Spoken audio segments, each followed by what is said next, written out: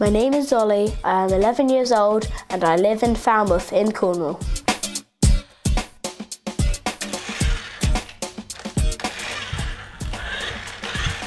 I love playing this new remote-controlled car. But it doesn't just go by itself, it uses batteries, lots of them.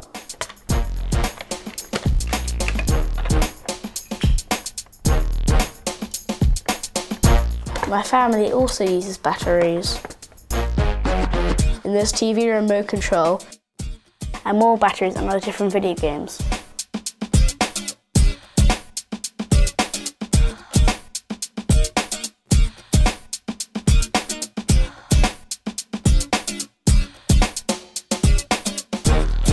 These batteries for my car have run out. Up until now, I've always thrown my old batteries into the bin. But a new law will mean that these batteries will have a very different future. If batteries are just thrown away, chemicals could leak out into the ground and damage our environment. Also, the valuable materials they're made of are just wasted. But if we recycle batteries, we can use everything in them for something else, which saves a lot of energy.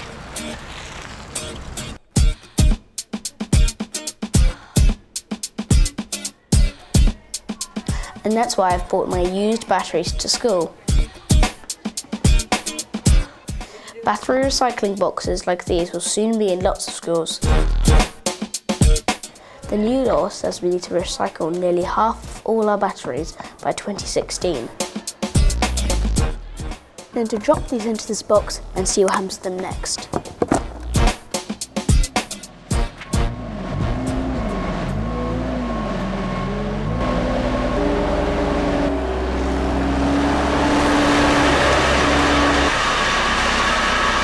One week later, my AA batteries have ended up at this recycling plant in France.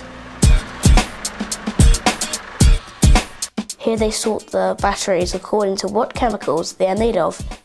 Mine are then sent into a giant furnace set at 1,000 degrees centigrade. This is where the valuable core of the battery is taken out in a complicated chemical process. My batteries had zinc in them, and this is what the zinc looks like after it's extracted. A mountain of valuable metal. This will be reused in all sorts of places, like making new cars. And the old casing of the battery is also recycled. These will go to steel plants where they could end up in a new bike or be part of a new building, like a new school.